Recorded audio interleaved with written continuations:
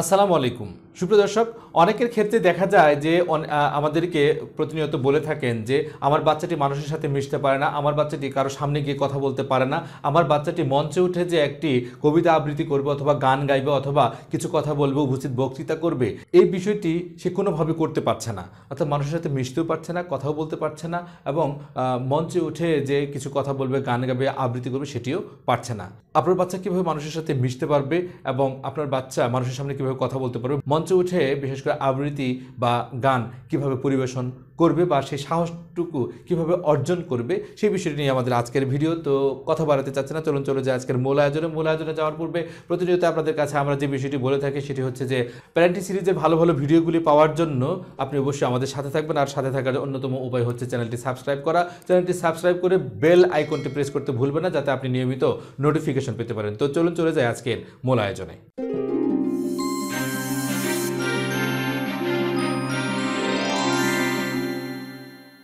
বাচ্চা মঞ্চে উঠে আবৃত্তি করবে, গান গাইবে, এরকমভাবে গড়ে তুলবার জন্য আপনাকে 7টি টেকনিক অবলম্বন করতে হবে, 7টি কৌশল আপনি অবলম্বন করবেন। তার প্রথমটি হচ্ছে যে বাচ্চাকে স্বাচ্ছন্দ্য বোধ করান।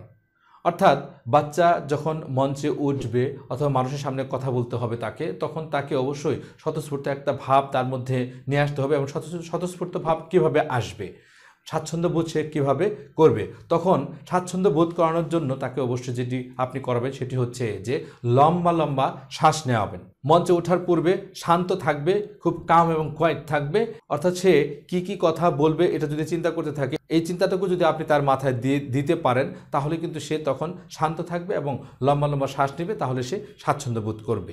দ্বিতীয় যে কৌশলটি অবলম্বন করবে সেটি হচ্ছে যে বাচ্চাকে চাপ দিবেন না। অর্থাৎ অনেক সময় দেখা যায় যে বাচ্চা একটি বিষয় করতে চাচ্ছে না, বাবা মায়েরা আমরা যে কাজটি করি সেটি হচ্ছে যে তাকে তার উপর চাপিয়ে দিই এবং তাকে চাপাচাপি করতে থাকি। অনেক সময় দেখা যাচ্ছে কবিতা আবৃত্তি করতে চাচ্ছে না, কোনো ছড়া বলতে চাচ্ছে না বা কোনো গান গাইতে চাচ্ছে না, আর আমরা বাবা মায়েরা কী করি, না তোমাকে এখন এটা করতেই হবে।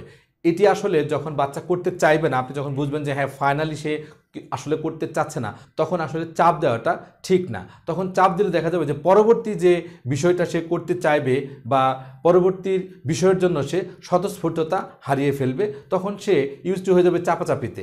এই জন্য বাচ্চাকে কবিতা আবৃত্তি বা গান অথবা যে কোনো ধরনের পরিবেশনার ক্ষেত্রে চাপাচাপি করাটা ঠিক না, তাকে স্বতঃস্ফূর্তভাবেই গড়ে তুলতে হবে, চাপ দেওয়া যাবে না। আর তৃতীয় যে কৌশলটি অবলম্বন করবে সেটি হচ্ছে যে তার মধ্যে একটি পজিটিভ মেন্টালিটি গড়ে তোলা। অর্থাৎ আপনার বাচ্চাকে ইতিবাচক থাকতে সহায়তা করবেন। আপনার বাচ্চা যে বিষয়ে পারফর্ম করবে, কবিতা হোক, গান হোক বা বক্তৃতা হোক, যে বিষয়ে পারফর্ম করবে সেই বিষয়ে আপনি ইতিবাচক থাকতে বলবেন। অনেক সময় দেখা যায় অনেক বাচ্চারাই আছে না না না আমি এটা পারবো না, না না না আমি এটা পারবো না। এটা কিন্তু দেখা যায় যে তার ভয় থেকে বলে অথবা সামনে গিয়ে সে পারফর্ম করে সেজন্য বলে থাকে।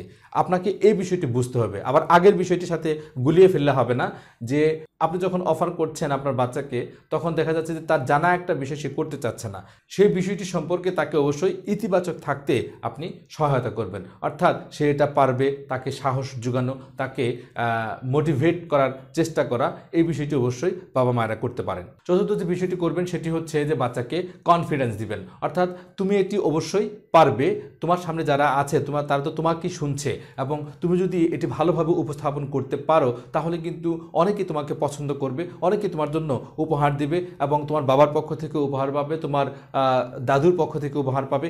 এইভাবে আস্তে আস্তে তাকে মোটিভেট করবেন, অর্থাৎ তাকে কনফিডেন্স দিবেন এবং সে এটার জন্য প্রস্তুত, 100% প্রস্তুত, এই বিষয়টি তাকে বারবার বলার চেষ্টা করবেন, তাকে বারবার বোঝানোর চেষ্টা করবেন। তাহলে সে একটা ভেতর থেকে একটা কনফিডেন্স পাবে এবং তখন সে কিন্তু ভালোভাবে পারফর্ম করতে পারবে।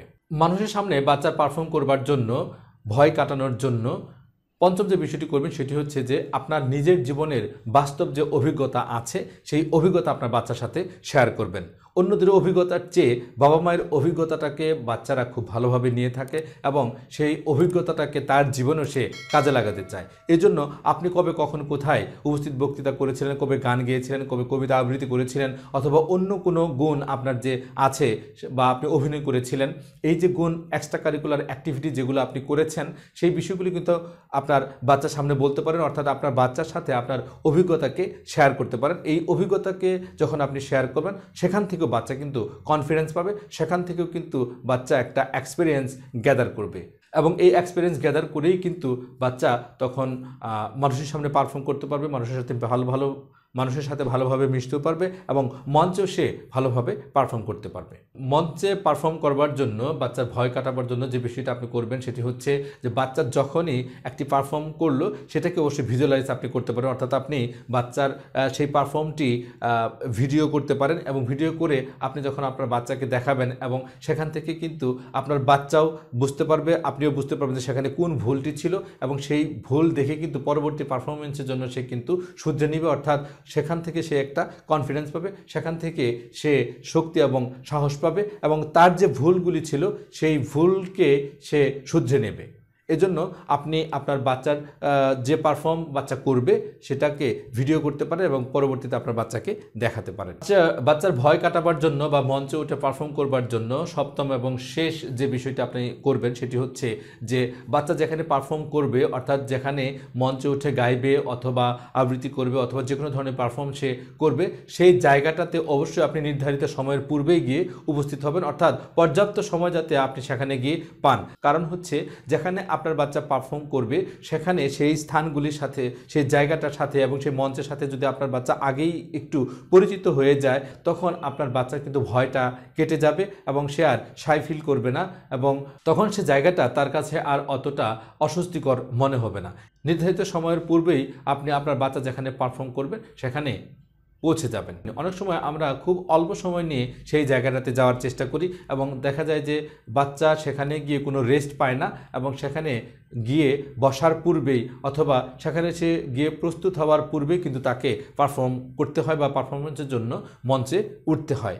এই জন্য বাচ্চাকে অবশ্যই খুবই পূর্ব পরিকল্পিতভাবে ওই নির্ধারিত স্থানে নির্ধারিত সময়ের পূর্বেই আপনার বাচ্চাকে নিয়ে আপনি হাজির হয়ে যান, তাহলে বাচ্চা মঞ্চে উঠে ভালোভাবে পারফর্ম করতে পারবে এবং তার আর অস্বস্তি লাগবে না এবং সে কোনো ভয় পাবে না। মঞ্চে পারফর্মের ক্ষেত্রে বা মানুষের সাথে মিশার ক্ষেত্রে ভয় কাটাবার জন্য যে 7টি টেকনিকের কথা বলেছি সেই 7টি টেকনিক যদি আমি অবলম্বন করতে পারি তাহলে আমাদের বাচ্চারা ভালো এক্সপোজার হবে এবং ভালোভাবে নিজেকে এক্সপ্রেস করতে পারবে, ভালো পারফর্ম করতে উদ্বুদ্ধ হবে। আপনাদের প্রত্যেকের বাচ্চায় ভালো এক্সপোজার হোক এবং ভালো এক্সপোজার হয়ে দেশ এবং জাতির কাজে লাগুক, সেই শুভ প্রত্যাশায় আজকের মতো বিদায় নিচ্ছি। আল্লাহ হাফেজ।